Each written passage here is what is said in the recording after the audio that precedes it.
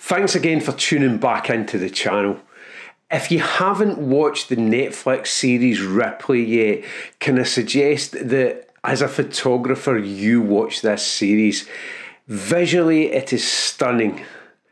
The grading in it is stunning as well, and you can actually stop any scene in any of the episodes and you have a completed finished image.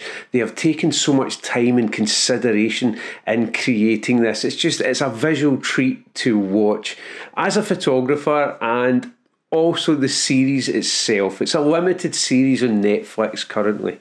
Because of the Ripley series, I was compelled to come up and try and create a gradient map that matched the colour scheme. So this week's video is going to be looking at creating that gradient map. Now, I'm not going to go into the really fine details because that's what those guys do. I just thought it would be a good way to introduce you to Adobe Color and to creating gradients using images from TV shows, films, etc.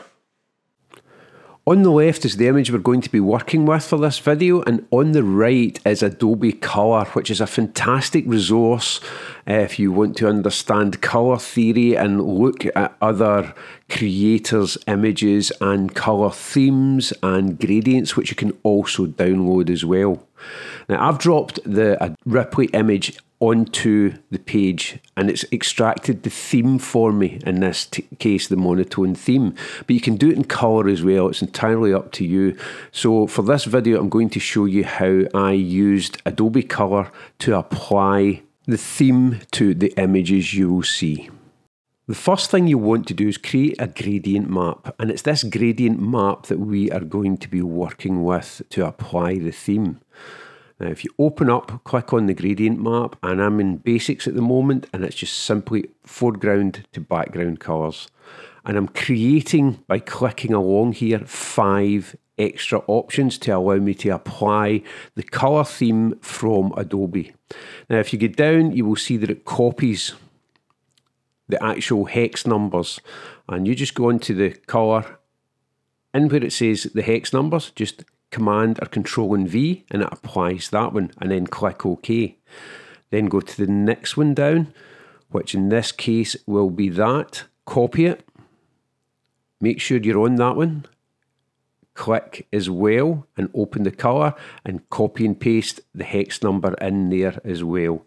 So this is the process that you go through for all of them, and I'm working from lights to darks in this. You can work any way you want, but I'm just working from lights to dark because it seems the most sensible for this one. Now, as you'll notice that I am doing this individually. With Adobe Color, you can actually download the theme if you want into your library in Photoshop and then just use it from there. But I wanted to do it this way to show you how it actually works if you decide to do this for yourself. Now that I've copied all of these, I'm on the final one now, and I just copy the hex number up and then apply the hex number and click OK. Once I'm happy, open up Photoshop so that you can see this over the entire screen, but you can see here that they are very similar. So this is the gradient map that's just been applied to this image. Now we're going to take it a little bit further in this video, and we're actually going to make it a preset. So with this, I'm going to add curves just to make it slightly different. I'm just going to play around with the curves just to see what effect I get for this. And I can raise the mid-tones, bring the darks down, just to get, but I'll also be very wary of any elements that are coming into the scene as well. So now go into adjustments. And if I select both of these and then go up to your presets and hit plus, I can now rename this. And in this case, I'll call this one Ripley 3. Now you can see just over in my presets, I've created another 2 already prior to this video. And that's just so that I can work through any of these that I want and apply any of these to any image that I want. Because it's in your presets, it's adjustable, so I can go in and I can put Ripley 3 there, Ripley 2, Ripley 1, and then whatever one I'm happiest with for the image, just click it and it applies the preset to it. So now that's that one created, I can go into any other image and just apply any of, in this case, the Ripley presets to whatever image I want.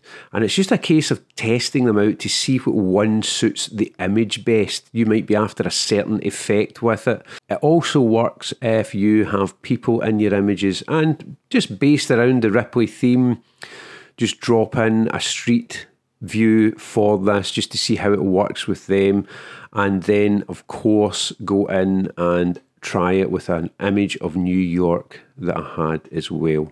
Now the images that I've used in this video are all free stock images from Adobe stock. Hopefully you get something from that, and hopefully it lets you see how easy it is using Adobe Color to take the color themes from anything that you like, even your own photos, to apply them to the other photos in the series. It's actually really quite simple. And the way I've done this, I have done it in the basic form, but hopefully that gives you an understanding just in case anything goes wrong when it's shown you at this level of introduction to it. It allows you to see how you can go back and amend and correct any mistakes that perhaps you've made. Thanks again for watching, take care, and I'll see you in the next video.